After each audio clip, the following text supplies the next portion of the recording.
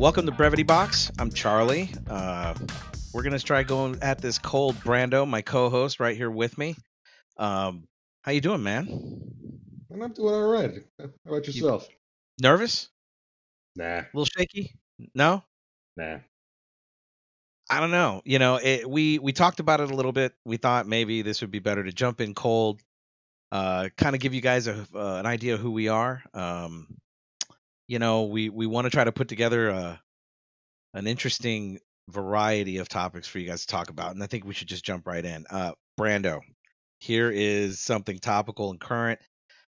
Ruth Hit Bader me. Ginsburg, tragic. We're not going to get crazy heavy political, but here's the thought.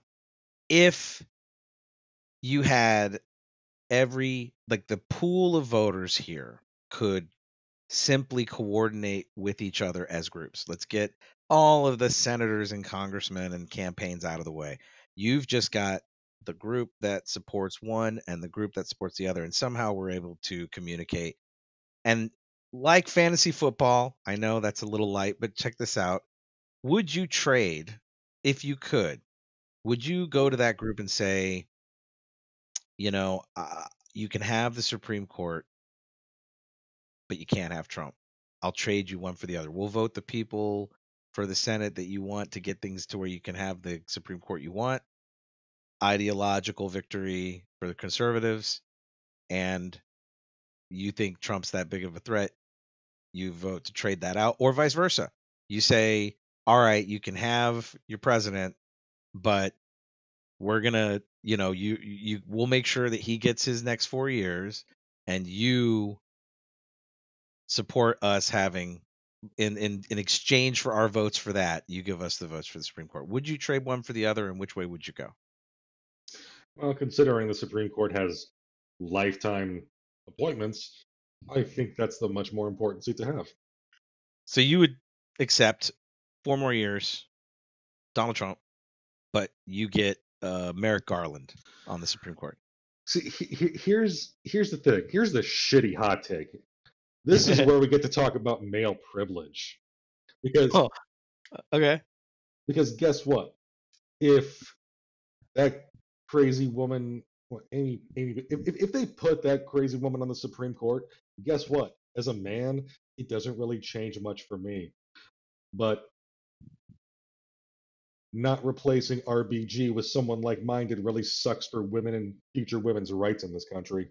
Well, in America in general. I mean, I agree with that. There are people who won't agree with that, to be fair. I would like to try to make sure that when we talk about those kinds of things that we represent, that it's not that I don't want to have a sort of a moral elitism, right? Like, we're talking about it. We have things that we're passionate about. We're opinionated, but I live in the South, and I have a lot of people that I've gotten to know that represent that other perspective. And I think it's better if we just kind of have the ability to talk about these things from that point of view. I'm not saying they're all people I agree with, or that there's definitely extremists, but the exercise here is kind of speaks to that, right? Like, I think if you get where it's just the voters that are concerned with those kinds of goals, you'd have a more real conversation, and it wouldn't be so volatile. It wouldn't be those campaigns trying to push each one of those sides so far to the extremes of each side with their rhetoric or with how they position themselves. So, I just thought it was a good thought experiment and worth kind of moving on to. But that's been on my mind, right? It's been in the news. It's been kind of at the forefront. And then, on a totally different note, I've had it on my main, I've heard the controversy about people getting upset with, and we're not going to go into masks too much, but let's change the subject from politics. That was a good step. But in the NFL, you've got coaches who are supposed to be wearing the masks, and they're not wearing the masks for a lot of reasons, and they're getting fined. Okay. So I had an interesting take on this. First off, everybody has their opinion about whether or not to fine them or not. My perspective on it is, and I want to see if you agree with this. For me, my two contradicting thoughts. One is, obviously they need to represent not only for the NFL but for the country. Like, it's It's a great representation of what we should all be doing, and they should be doing it. Agreed. Simple terms, it was an agreement that they had put in so that we could have football. And that's about as far as I need it to be in terms of them getting fined, right? I don't think they're getting fined for a morality falter. I think they're getting fined because they kind of made an agreement to do something and they didn't do it. So they're getting fined, whatever that would be for whatever capacity. I don't think it's they're shaming them. I think the NFL wants to represent that this is the healthy way to go, and the coaches are recognizable faces that are on camera. I think the most sensible argument about why it seems ridiculous, though, not the mask, not the mask. The mask seems to be so much more for that symbolism because of the immense amount of effort and extra steps that the NFL has taken to safeguard, to have the players and the coaches wear monitors that let them know if they had come in contact with somebody that tests positive. They'll know everybody that came in contact with that person. They test everybody before they enter the stadium. It would appear that those coaches have already been tested, right? Because everybody around them, the players and everybody else, are not wearing the masks. Some of the coaches are. So either the coaches aren't tested and literally are, or some, you know what I'm saying? It seems more of a, we need to represent this because nobody can see those monitors on the wrist and so on and so forth, right? So the Yeah. fine to me that's where I think the fine is really about them just not doing what the agreement was, right? That the face of the NFL has to have a mask on it right now, whoever it is. Yes. Yeah. Okay. It's a simple thing. People are going to look up to those coaches. People that look up to them need to see them doing the right thing by putting a mask on. I mean, I have glasses. I hate wearing masks. It annoys the shit out of me. But you know what? I'm part of the solution, not part of the problem. Every time I leave my house, I have a mask on. Well, I think it's just due diligence. And I mean, we can get into that. And I think that's where we can this is a good moment to say, we know how everybody's passionate about these things. I'm with you. I think it's more about looking out for the community. I like being a part of a community. I don't mind being a contributor to its safety. What's up? I mean, look, I don't want to go serious on everything, man. What else has been on your mind? Final take on masks. I have a theory about Okay, the non-mask wearers. lay I'm it on me. pretty sure that non-mask wearers, people that are vehemently opposed to them, and people that have halitosis, I'm pretty sure that Venn diagram is just a straight up circle. It's just a dot. Yeah. It's just a big dot. You ever put on a Yeah. mask before you brush your teeth? You realize, oh wow, my breath smells like shit. No. And we know more about your hygiene now. Thank you. Yeah, man. Sometimes some mornings do what you got to do. You got to get out the door. No, it's just one of those things that kind of crosses my mind. I think that it's been a crazy year, and I think that that's been a lot of what a lot of us are stuck in our homes, and a lot of us have more time to read and consume and try to understand what's going on. And I think that having a sounding board of that stuff is sort of what I'm going for. It's what I'm trying to work on or what I'm trying to accomplish. Um, I want to have fun with it. I want to have some humor. What's on your goal list here? I mean, we're starting off dry. We don't really have we're trying to purposely not have like a grid format to what we're talking about. I think you got to be outlined by, you know, what you want to do. I mean, I think we both got into this because we always have these conversations anyway. It's Like you like said earlier. biodigital jazz, man. Nice callback. But for Brando and I have been friends for 18 years.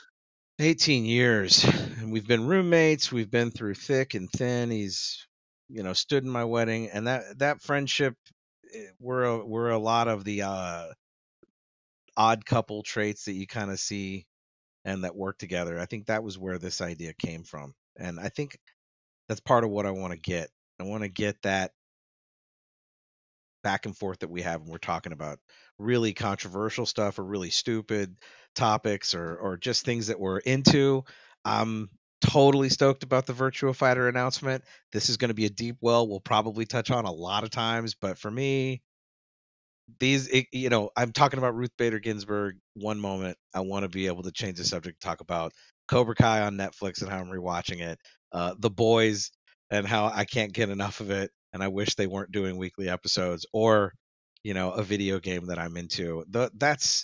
I just have a wide variety of things I'm into, and I want to put it out there. And I think I want you to squash them and tell me how stupid I am and how I'm wasting my time.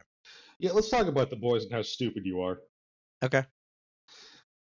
I'm here. Considering the fact that I've spent the last 6 months pretty much living in my cave of an apartment, working from my dinner table, the fact COVID. that show, hashtag Planet COVID, the fact that that show is coming out weekly, it now gives me kind of at least a reason to start looking forward to Thursday nights when it drops for me again.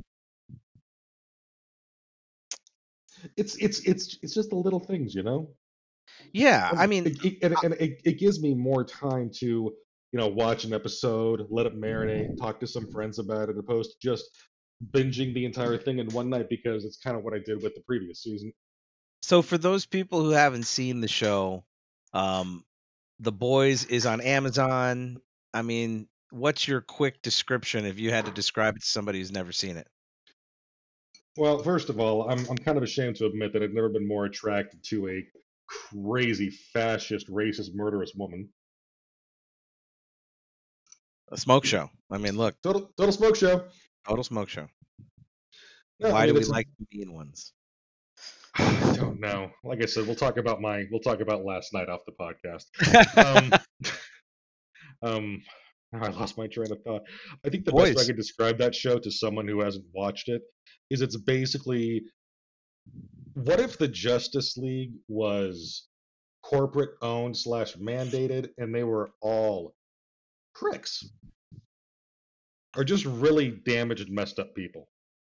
The best thing I had read was that Homelander was so basically the show The Boys is clearly a surrealist take on what superheroes would actually be like as people if they were real in the world, and they presuppose a sort of Disney-like company that's in control of these intellectual properties, because they end up making shows and they use them as these big props and as a way to market, and they make a lot of money doing it. And these superheroes are really amalgams of other characters that you'd be more familiar with. So their character Homelander, who's draped in an American flag, he looks like a mash between Superman and Captain America without the shield. And he looks like Master Race Superman, basically. Yeah, and the thing about these characters, they all have really deep personality disorders, and how that kind of there's some really hard, gruesome, brutal scenes, but it sort of takes the piss out of it, because there's a group, the Boys, that for their own reasons in the story are trying to take down the company that supports them and trying to take down the heroes themselves. And the show has got this quality to it that's really smart and funny. It's hard not to get addicted to, man. Very hard. Now, you should check it out if you don't already know what this is. It's on Amazon Prime. It's got a whole season out there. There's 7 episodes in the second season. If you want to poke fun at everything you've seen over the last 10 years from Marvel and DC, and you kind of want to take the steam out of it and see what happens there, I think you'll have a lot of fun. I think everybody's watching these things because they're locked inside. Are you sick of the streaming services? Are you getting to a point where you're just ready to turn off the TV and go outside? Well, I think first of all, I think my main reason for enjoying that show so much is I'm just so sick of Marvel movies. Well, that's kind of my point, right? The Boys is for that fatigue from superhero fatigue. And look, don't get me wrong. If they make a Deadpool 3, I'll go see it. But otherwise, comic movies are pretty much dead to me. I just can't do it anymore.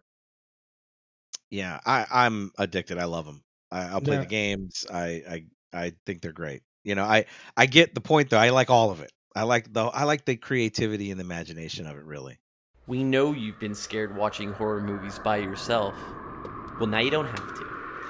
Hang out with Ruminations of Red Rum, all things horror from movies to the latest spooky games we've played.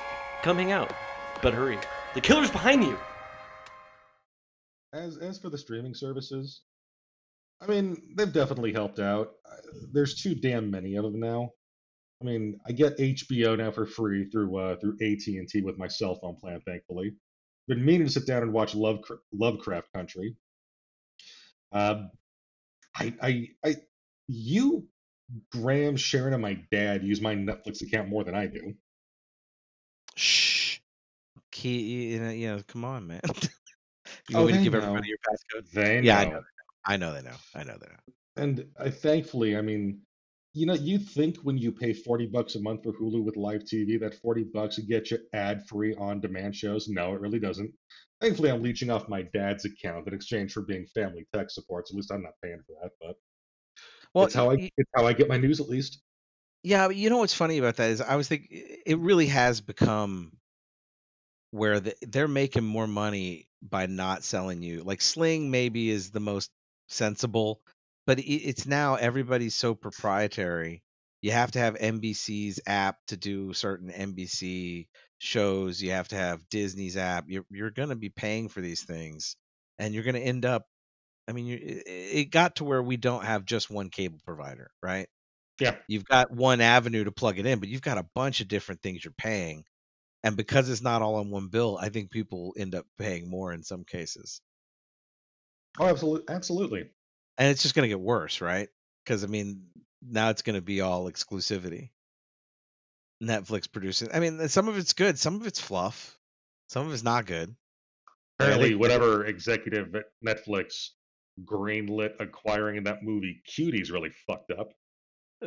Well, that's a whole story we should dive into at another time for sure. But, dude, like this is a crazy thing in general. Let's kind of move past what we're talking about. We get carried away and talk about anything for a long time. But what do you think about the opportunity, man? I mean, obviously, if you look at the fact that there's thousands upon thousands of podcasts out there, it just seemed like a good time to add another one, right? Yeah, definitely. The world doesn't have enough. But it's interesting. I don't know that I'm a fan. I mean, what are your 3 or 4 favorite podcasts besides the unmentioned for our guest? What would you say? Top 4 besides Ruminations for the from the Red Room. What would you say are your 3 aside from anything on this network? One of the things that's really kept me going and kept me entertained throughout the pandy is definitely your mom. Definitely your mom's house. Thank you, Santino, Andrew Santino, the pandy. Your mom's house, Tom Segura and his comedian wife. Just YMH. They just find horrible clips from the internet to laugh and comment on, and sometimes it's I'm going to be honest. It's a massively acquired taste, and the completely uncensored live shows they've done recently because they can't do stand up right now. Those will change a man, not for and not in a good way. It is the traveling freak show from the early 1900s, man. That's perfect. You know what I mean? Like that's kind of the role I think they play. And if you haven't checked it out, I mean, they're just incredibly. They don't need me to promote them. I'm a nobody, but they're incredibly talented comedians. Tom Segura is. I saw him live in Tucson. I've never seen a bad show from him, and his wife Christina Pazinski. Did I say that correctly? Yeah, they're both super hilarious. They both do really well. They have a series of different shows, but so YMH. Obviously, I think you're going to go straight to. Do you do Dr. Drew After Dark as well? It depends on who's co-hosting it with him. If it's Christina, I don't bother because she thinks that being in therapy for like 13 years has made her into a semi-qualified therapist, and I'm not about criticism. But if Potter the Cockroach or Tom Segura is the co-host, especially if Tom Segura is the one sitting in the other chair, I know Dr. Drew's about to be tortured emotionally. Yeah, for sure. He's going to be taken to the shed. How about do you have anything contradictory to that, or is it all comedy? Like I have NPR. I'm not ashamed. I have the NPR politics podcast I listen to. Oh, NPR. Wait, don't tell me. Every week. Come on. Yeah. It's amazing that Paula Poundstone is so funny on that show, but her stand-up comedy was terrible. I don't know, man. I think she was funny for when she was. You know what I mean? Like it's just To be now. It's fair, I mean that's kind of before my time, but and then number two that I listen to probably the most often is, without trying to sound like a fucking basic bro here, is probably the Rogan podcast, depending on the guest. I don't give a damn about Granddaddy Joe him. Rogan. I don't give a damn about him waxing poetic with other stand-up comedians about the art of stand-up comedy, or you're a fool if you go into a cubicle and work a job. You should. I don't know. But for example, his most recent podcast episode with Edward Snowden, very educational, also very terrifying. Right. And then if he's got like Joey Diaz or the aforementioned Tom Segura on there, I'll clear my schedule and listen to that. Well, I mean, look, everybody knows who Joe Rogan is, and it makes sense that you bring him up. Whatever For moron thinks he should host a presidential debate should be slapped upside their head. it depends, right? Like I think if you're just looking at it from entertainment value, it would be an amazing entertainment value. Like let me put it this way, if they had the debate, This is not the year for entertainment. that's not the year, right? I don't know that it would be a substantive. I don't know what that word is.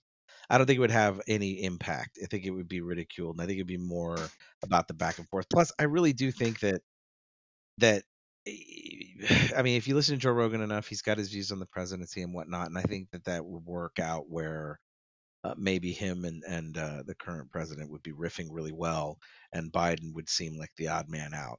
And I don't know if that would be anything about you know what I mean. Like that's not about what those. We don't need riffing with the moderator. We need the That's what I'm moderator to saying. keep things in line, keep them on time, and call Well, bullshit. well, I'm happy with Chris Wallace, but Oh yeah, let me. You talk about Joe Rogan, and I think it's probably a great moment or a good moment for me to just say that that's clearly probably half of all podcasts out there are inspired by Joe Rogan, and half of all podcasts out there are more. I'm just pulling that straight out of my keister. He is a workhorse. He's interesting, and the thing I like about that person that inspires me is his natural curiosity, and I don't think that that's something that you find very many places. And it's a good way for us to talk about why, how we're even doing this. Brevity Box do I not get my third podcast choice? I'm jumping right ahead. Sorry. Go ahead. Third podcast choice. Rude bastard. I cannot recommend enough Dan Carlin's Hardcore History. That being that's one said, of my go favorites. ahead and do your little jump. Go ahead. Pod Save America. I think Pod Save America is a classic. Yeah, but I listen less and less now because I just need a break from the news cycle more often than not. My Dad Wrote a Porno is a good one. That's really funny. They did a show on HBO too. It's called My Dad Wrote a Porno, and it's just a hilarious. Think more in the kind of line of humor as Flight of the Conchords. But you should definitely check that out. Anyway, I have been a listener of a lot of different podcasts like you. Clearly, YMH, Your Mom's House is in there. Drew, Dr. Drew's podcast with Christina or with Tom or anybody else. I just think that's a great show. Bad Friends. I love Andrew Santino. There's a lot out there, and I think when you feel like you can relate to somebody who has that natural curiosity and you're given an opportunity to just try it out, YMH's joke, and we got that chance. And I talk about Joe Rogan being inspirational because of that disposition. Our guest today, our first guest, honestly, and makes a lot of sense, is got a lot of those similar traits. In even though his podcast is one that we haven't mentioned yet, it's definitely one that we've been a part of in the past and we've listened to religiously. Mitch Proctor and Ruminations from the Red Room have been instrumental in putting together a collaboration that I think I can't talk about it enough, that it's just exciting to be able to do anything like this, and it wouldn't be here if it weren't for Mitch. And it gives Brevity Box, which we try to stick with making sure where you're a part of it. We're Brevity Box podcast, organic, fresh brewed ruminations. We're trying to be able to reflect on a lot of different things, and Mitch has put together a network of great minds and interesting podcasts that we're just going to try to get off the ground with the Ruminations Radio Network. And it's, for me, it's focused on what's inspirational about, Joe Rogan and his natural curiosity, his willingness to do it. Mitch has been doing his podcast now for a few years. He's got incredible hosting skills. I can't wait to dig into who the man is, but I want to be able to talk about this network because of what it is right now. And yeah, we've got our show and we could spend a lot of time talking about Brevity Box, but this network is put together with a few interesting different niches. Did you have one that stands out to you, man? I mean, the one that gets me is Ruminations of Red Rum, which, I mean, if you're a that's fan the of, one that's what I'm looking forward to a lot. I'm excited about it's you're gonna have a lifelong fan of scary and horror movies, thrillers, the exploration into each title by title. I can't wait to see that show take off. Along with retro futurist culture. I mean, that one, it's going to go into areas of anime and sci-fi imagination that again, diversity, perspective. I mean, you got fiction from Tony's Tall Tales. You got a psychological bent looking at the human experiment with Mike.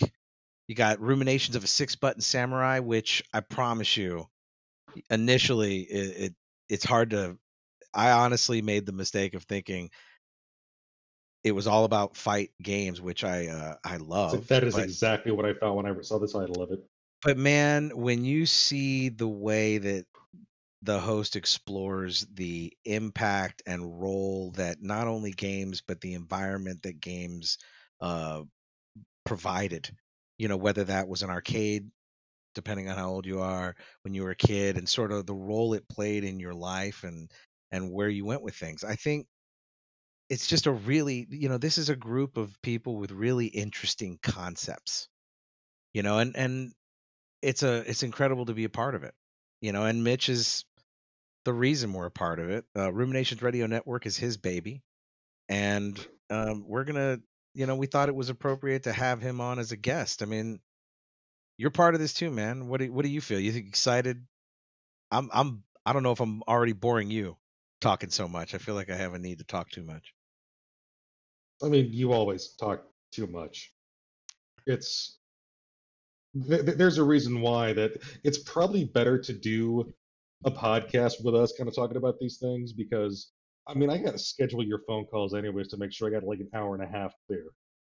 I'm just excited. I mean, to me, I look at the list of the roster here, right? The roster on this network at the jump is Mitch's show, Ruminations from the Red Room, On the Human Experiment, Record Store Ruminations, which we hadn't mentioned yet.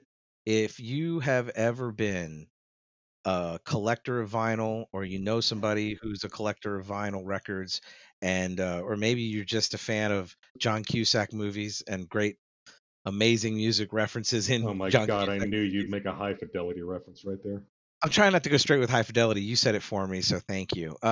Look, one of the examples I got from this host's scope is, he talked about finding vinyl and records that had been used at radio stations with, notes, like production notes on the songs that they played and when they played them. And that gives you a timestamp. The way that he's going to extrapolate all these interesting perspectives from vinyl, that's going to give you a soundtrack to this journey into these random memories that maybe we're just getting a chance to peep into. That's a really cool concept, and it's something that speaks to. I mean, look, we bonded on music when we first met. Yeah. I'm interested to see kind of that range. Like, what's the range of this man's vinyl collection and where he's going to go? And I can imagine the guests he's going to have on. It's going to be about exploring what that music means to them.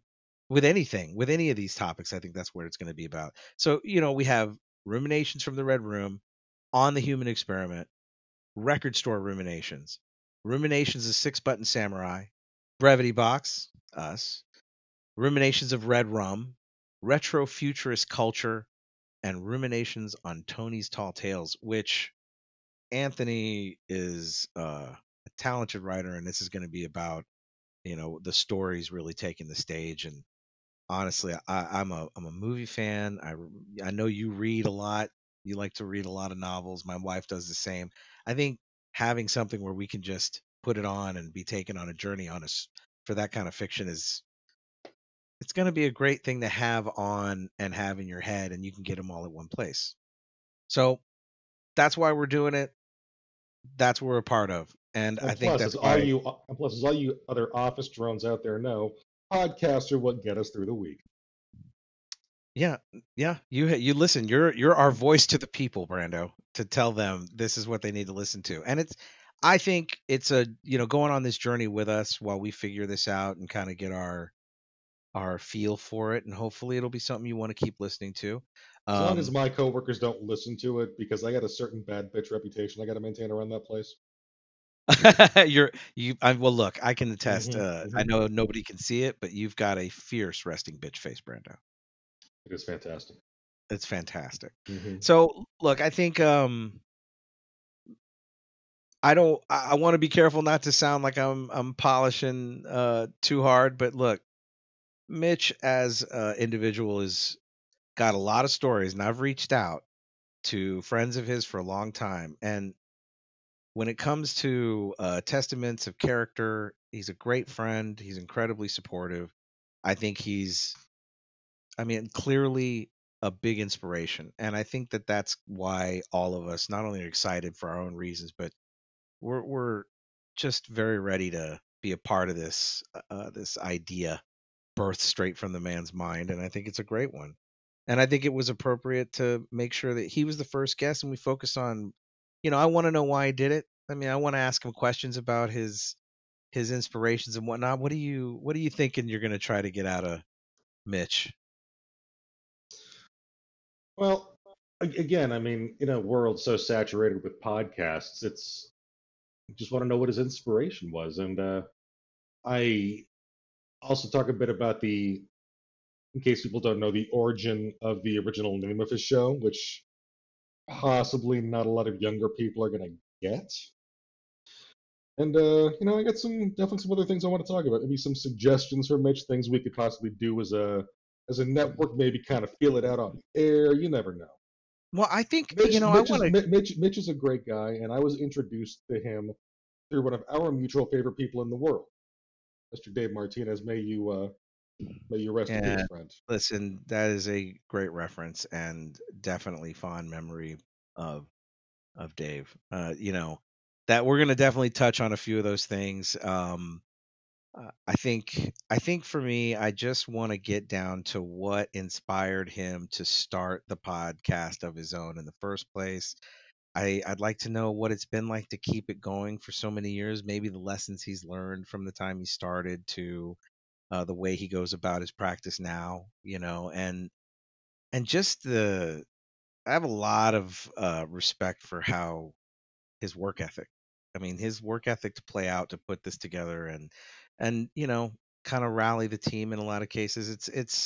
He's just an interesting guy, and I'm proud to be a part of the collaboration with him. And I think you guys listening or listener, hopefully listeners, I think you're gonna find it interesting too. And I don't think there's a better way to start off our initial podcast and even this whole endeavor than by putting a spotlight on really, if you narrow it down to the one person who's responsible for it all, it's Mitch Proctor. And I think it's a good thing. I think we're doing it right. Absolutely. And what I definitely want to ask him about is how he educated himself to a point where he could gear up the legitimate podcast studio that he had when he lived here in the Dirty Tea. The first time I saw that, that was a pretty impressive setup.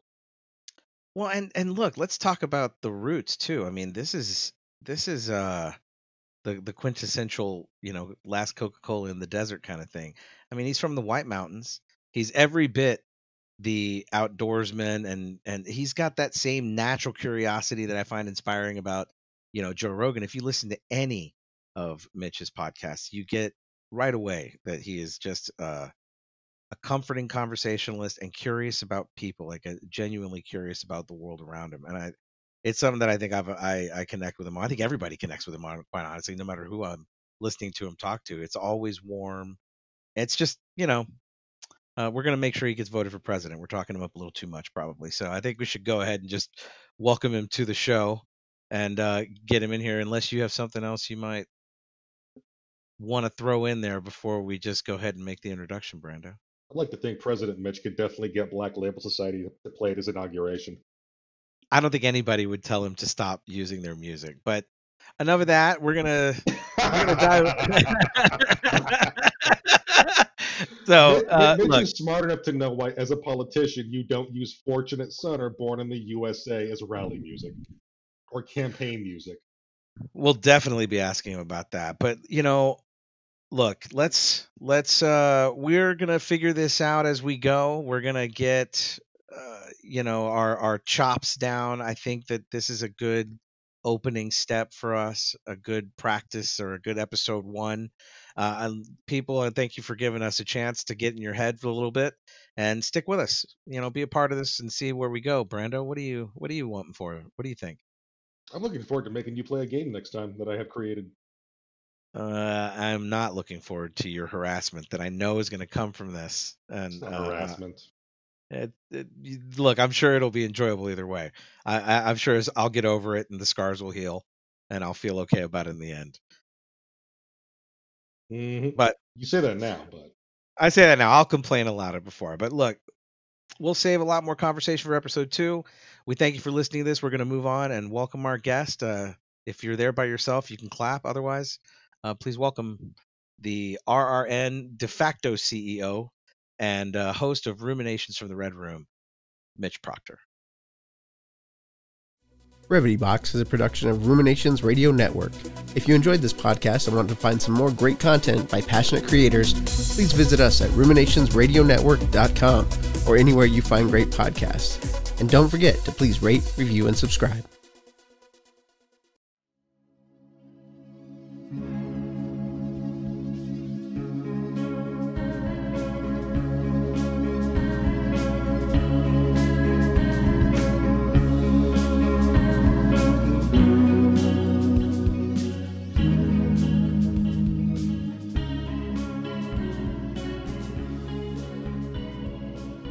Welcome back to Brevity Box. We're here with our very first guest, Mitch. Welcome, man, the myth, the legend. Welcome to our Enola Gay flight, man. I mean, seriously, it's exciting to have you. I know that this, like you said, you're uncomfortable a little bit. You're the one who's usually the host, and you're giving me the opportunity to be the host and to grill you. And finally, I get some sweet revenge. Okay. I knew it was going to come back to kick me in the ass. No, that's great. You were not supposed to let know to the audience that I was uncomfortable. That was supposed to be down low. Good thing. I appreciate your advice to some extent, but you're gonna have to let me have my own way here, Mitch. Okay. It's not all about your way of doing things. Okay. Do you really want to call our first podcast the Enola Gay episode? That's kind of dark. No, I don't. I was reference pulled from my keister. Okay. So moving on, Mitch, we Brando and I obviously very excited to be able to, hone our skills and get ourselves acclimated to this new world and environment. We spent a lot of time really excited and describing what it is you've put together here, but I think we take a second and tell people who you are, obviously. Sure. Well, let's start from where you're from originally. Where'd you grow up, Mitch? I grew up in northern Arizona, a little small town called St. John's, until I was 9. Then I moved to Hawaii and spent my formative years in Hawaii, and then came back here to go to school. Do you think I mean, we talk about Arizona. I love Arizona. I lived in Arizona for a long time. It's where I met you, and we put things together. What do you think played the biggest role in molding your perception of the world? Because you seem like a standout guy, right? You're a host of your own show that's been going on for how long? Ruminations of the Red Room has been going on for how long now? 3 years. I mean, 3 years. Your musical tastes are diverse. You're really dug in. What's the big influence there? Was it Hawaii? That sounds like the obvious curveball, right? You moved to Hawaii and everybody's going to intuitively say it was Hawaii. Was it Hawaii? Or do you think our love affair with Arizona is really kind of where it's all at? No, I absolutely love Arizona. And without that foundation that started there and the way that I was raised in the small town that I was lucky enough to grow up in, without that, then the Hawaii ingredient wouldn't have made as big an impact. But absolutely, Hawaii was formative in opening my eyes and bringing light to new things. And then I love Tucson. So once I came back from Hawaii, I moved to Tucson for school, and that was a big deal too, getting out of the small town thing. Even in Hawaii, I was kind of living in one of the smaller towns on Maui. But yeah, that's where I learned to love metal and kind of everything kind of there, honestly. You know, I think it's interesting. Your love affair with metal has been a lifelong romance. How much do you think you'll be one of those 75-year-old dudes still rocking, fingers in the air? If I make it 75, damn straight I will be. You're gonna be like Christopher Lee and put out a gothic metal album or whatever that was, like a month before you die. Yes, absolutely. At like what, 90 years old? Cheers to St. Lee. Absolutely. Cheers to St. Lee. Out of all that time, the thing, I did a little homework. I talked to, and we'll get into the network and the people involved, but I've always looked at myself, and one of the things that makes me really proud is the relationships that I have with my friends, and I care about my friends, and I invest in those friendships. And I don't come across too many people who I can just easily recognize that they're the same way. And getting to talk to some of your friends, and not just the obvious ones like Mike, but Anthony and some of the other collaborators here, man, you have a deep history and a reputation, and I mean, talk about for a second, what is it, your upbringing, do you think, that creates that foundation where you're serious about your relationships that you build and you invest in them? Clearly, so the stories I keep hearing are about you investing in your friendships, of you having a clear code that you are very serious about. What, I mean, did you is that born out of chaos when you were a kid, man, or is that something that, like, what motivated that? Are you going to tell me it was metal? It was all metal. It was all the music. It was the metal, man. The metal does everything. It really puts the spring in your step, the bounce in your hippity hop. I don't know.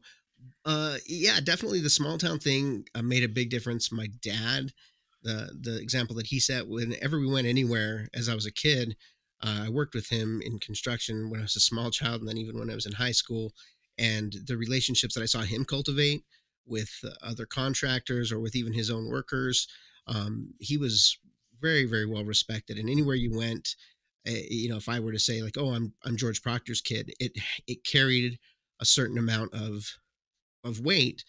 And my dad wasn't a rich man. He wasn't like a powerful man or anything, but he was respected and he treated people with respect. He was unendingly generous, and he is kind of the role model for my entire life.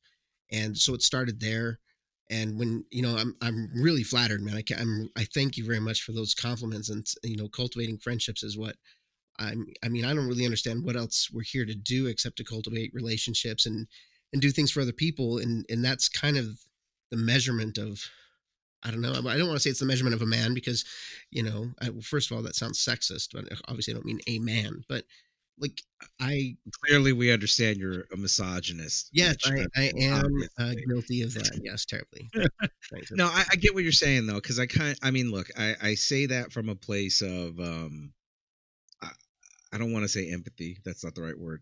I'm parallel to that same kind of mentality. And for me, I'm at an age where I look back and I realize that a lot of that was built out of things that I didn't have. I didn't have that kind of strong relationship with a paternal figure. So would you say it was your dad? Like, was George the man who instilled the value of friendships and relationships to you? Yeah, without even saying as much, just it was what I saw, what I watched happen, just around me with And him. why he was so revered, like why he was so regarded when you said you were his kid. Well, I'm sorry. Like you said when you mentioned that you were. Oh yeah, your yeah, dad- absolutely. That was it was noted. I was like, wow, like that means something. And so, I mean, obviously, I didn't always make my dad happy. He wasn't real fond of the fact that I played in a rock band and wore makeup. And I remember one time he walked by my room, and I had just gotten done with a show, and he just stopped and he stood there and he's looking at me, and I'm unpacking my gear, and he said, "Son, are you wearing makeup?" I said, "Yeah." And he just stood there another beat and then just walked away. And I was like, "Oh, okay, I guess that's the extent of that." So, I mean, You know what though? Considering that's damn near okay, right? That's damn near with him going like almost like if you don't talk about it, I won't say anything kind of thing. yeah, pretty much. I was just gonna walk away. Yeah. Did he? Let's did he face have? it, fathers from our generation probably aren't going to give any overt acceptance of their sons wearing makeup. The silent acknowledgement and moving on is probably the best you could have gotten. Yeah. Well, I mean, what did your dad say to you, Brando, the first time he caught you in makeup? I mean, what was that, like a week or two ago? I don't remember. I just woke up with bruises. Now that's worth investigating, I'm sure. So did your dad also? I mean, like, is that where would you say that that's sort of a cornerstone of a lot of different features about you? Did he have a love affair with music that built your foundations of Yeah, like rock and absolutely. roll, classic rock and roll? Yeah, he introduced me to a lot of the music that was the foundation for everything that came later. If I hadn't been listening to Jimi Hendrix on our reel to reel when I was 6 years old, Wow. I probably wouldn't have been as open to the metal as I was. But he loved music. He sang all the time. He had a beautiful voice, and his father did not encourage him to pursue music. He told me a lot of times about how he wanted to play violin as a kid, and his father did not support that. And my father never once uh, missed an opportunity to encourage me in my music. That's beautiful, man. That's amazing. So did he also instill that curiosity about just the world around you, not just people? Because clearly, the other thing I notice about the people that you keep, the family you've made for yourself, is they're, again, something I really relate to. Is they're a cast of very different, very individually talented people, and none of them are pushovers. Yeah. And I mean, is that all instilled from your? I mean, it sounds like you're amazing and great father. Is that from him too? I imagine That a lot of that. curiosity. Yeah, he was constantly asking. He was a voracious reader, and we'd go and we'd spend hours in the bookstores and things, and he'd always encourage me to watch these documentaries with him. Of course, when you're a kid, you're not aware enough to recognize the value sometimes in those moments. But yeah, he absolutely installed that. I mean, he was not a judgmental or prejudiced person, so I, similar to he, cultivated a wide variety of relationships and friends and people from all walks of life, because I don't see the point in, Differentiate. why limit yourself? No, I Who listen. might contribute to your life and how you might contribute to theirs. So where was he from? Was he from like Arizona life or old school? I mean, Yeah, he was born in New Mexico, and he actually went to high school in our rival town from my high school in Round Valley, Springerville, St. McManorberry. Yeah, yeah. So my mother married someone from her rival high school, which was pretty, Unheard of. Unheard of in the day. Yeah.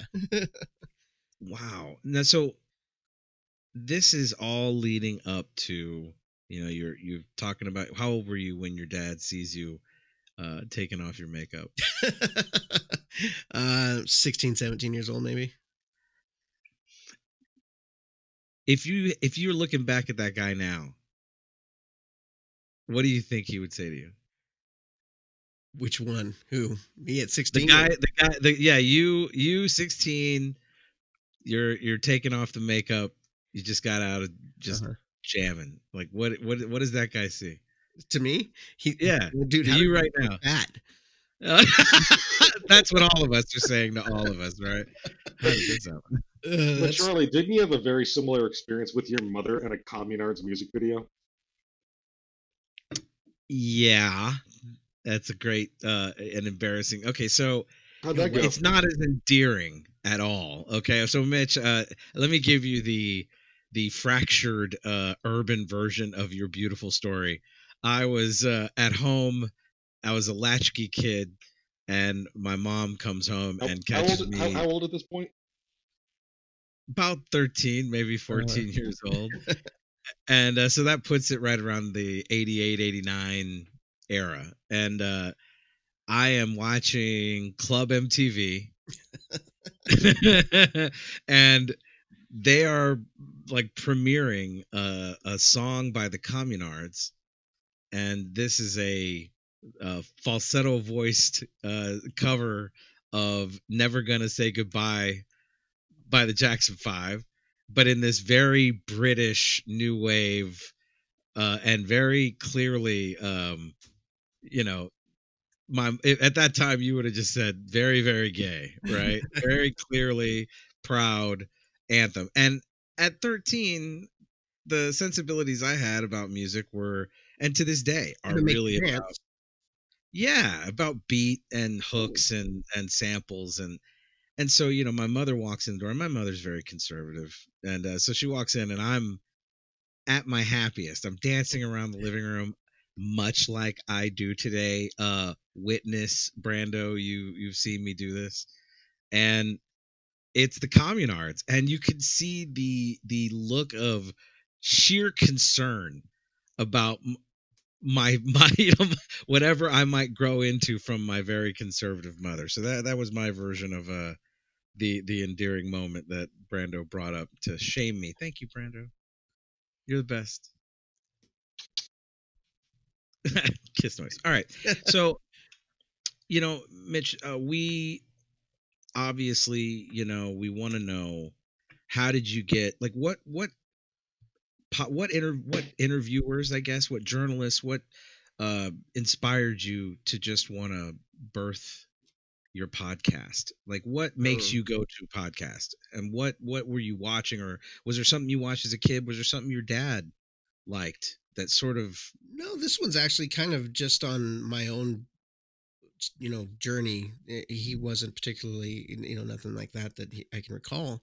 But when I was in 4th and 5th grade, my buddy back then, to protect the innocent, we'll call him Jimmy. But he and I used to sit down and record on cassette tapes our own little radio show.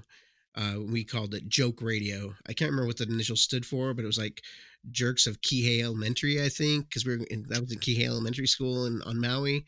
Wow. And that was like the first of that. And then the love of the music drove me to, of course, create that as well. So the podcast was just another form of expression, and really, I think, born out of one of my favorite pastimes of, I love cooking outside. I love gathering people together. I love sitting around the fire and talking. And I thought, well, what a great, avenue, what a great forum to sit and chat with my buddies and just, make something out of it. And just, that was really about it. I don't remember exactly. I'm sure that it was Kevin Smith. It was probably the first podcast I ever listened to, something of his. And I was like, well, that's easy. And in this instance, I didn't have to teach anybody how to play an instrument. I just had to have a conversation with the people I already loved. So it was really easy and natural. So Kevin Smith, you would probably list that as your biggest motivation pre Ruminations Red Room. For doing it, yeah, because his original Smodcast that he does with Scott Mosier is still one of my favorites. Just so conversational. he's so he's such a magnetic and likable Yeah, it's host. I mean, impossible not to. yeah, it's impossible not to. I I kind mean, of feel any the same person way. that joins the protest line for their own movie is a pretty likable guy. Yeah. that was for Dogma, right? Yeah, that was for Dogma. Yeah, that's Actually, genius.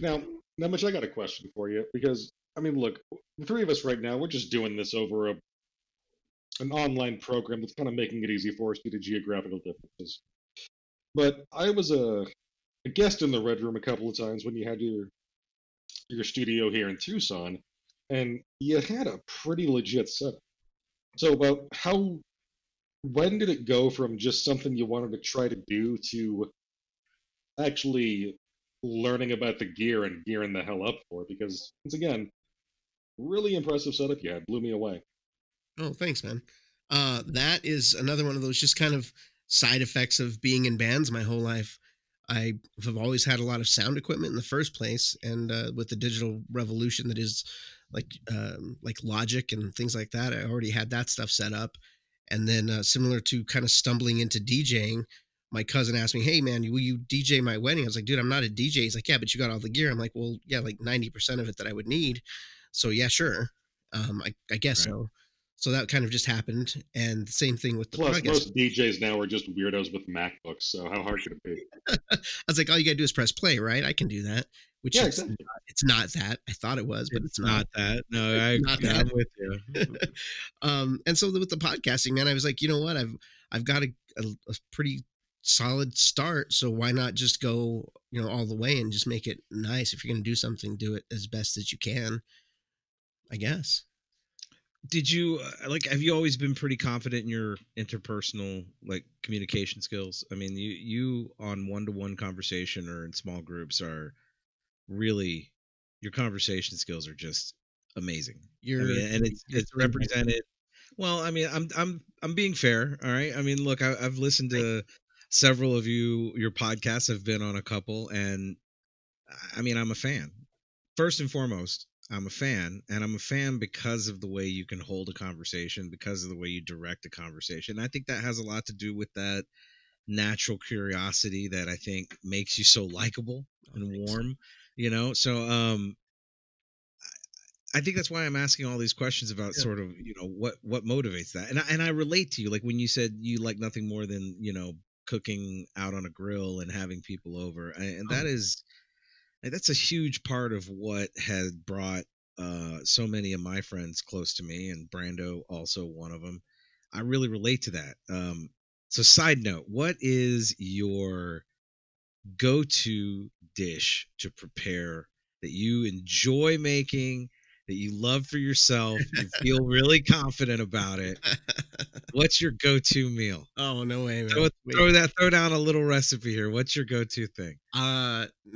I don't know that I have one, man. I'd love making stuff on a big griddle, more than like barbecuing on the grill. Yeah, So, okay. Like I love making breakfast foods, so probably crepes. I love making crepes because they're so flexible.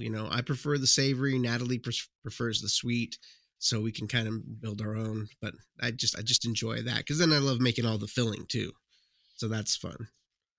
I gotta say, I recently had a culinary revelation when I learned how much better it is to make chicken when you butterfly it first.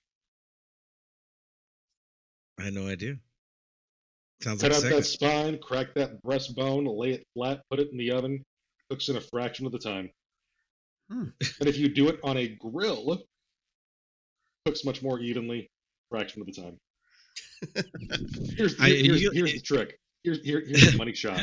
You lay that thing skin side down in a hot cast iron pan, throw it in the oven for a bit, flip it over for the last 10 minutes. You get nice crispy skin, juicy everything else. All about a cast iron, yeah. This is what's funny to me. I'm basically a graduate of the Culinary Academy of YouTube, so I am quite the authority on things like that. Yeah, you let us talk for too long, we'll get into a bunch of different recipes, man. We end up sounding like a sewing circle at the end of the day sometimes, when we're just, oh, you got to send me that recipe. Natalie calls that stitch and bitch. A what? A stitching bitch, where you get like together and you sew or you stitch or you do like crocheting. You sit around and you chat and talk. She calls it a stitching bitch. That's fantastic. Hey, that's pretty great, and one I'm gonna have to steal. Well, it's time to talk, Mitch. I gotta know how. I mean, what with everything going on, this is a weird time to start something. I think it's a great time.